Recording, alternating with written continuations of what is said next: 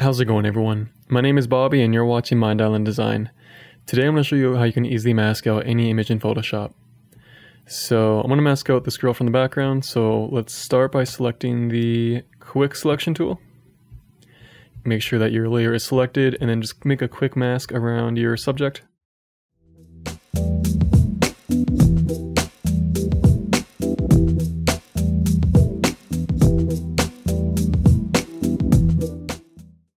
Okay, so I have my subject selected, but I also have some unwanted selections between the fingers and hands here. So to get rid of those, on Mac you want to hold down on the Options key, and on PC that would be Alt. You can use the square bracket keys to make your selection bigger or smaller. And now I'm just going to remove these selections.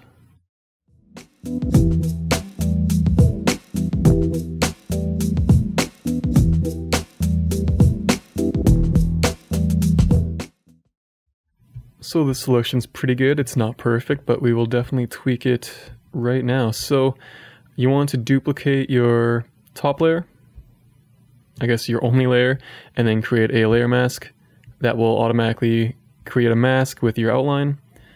So now you want to double click on the layer mask and then select and mask.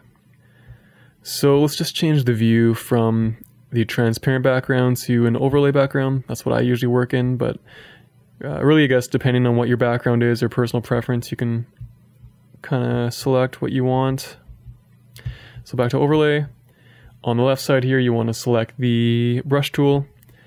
And same as creating your outline, you can use the square brackets to make your selection bigger or smaller, or select the Alt or Option key to remove or add some selections. So I want to just go ahead and tweak the background.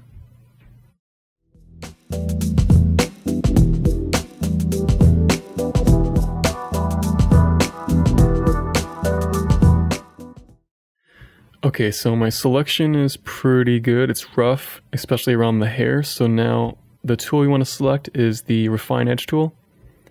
This is really good for detail that's in between fabrics, for example, or hair.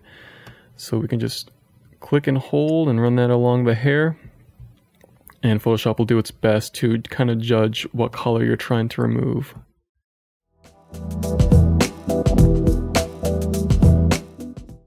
But that is good for now for the sake of the tutorial with the brush tool. So now on the right side here, we just want to tweak the radius and smoothness and all these different knobs.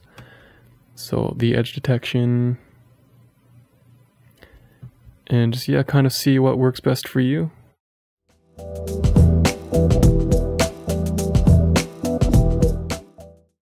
And for the sake of the tutorial, that looks good for me. I'm going to click OK. Now if I was to remove the background layer, we can see our subject, and the background is removed pretty well. So I'm going to just make a new layer, change the color of the background to really whatever. Let's see how this looks here. But yeah, no, it's a pretty clean outline. So thanks for watching. That is how you mask out any image in Photoshop, and I'll see you in the next video.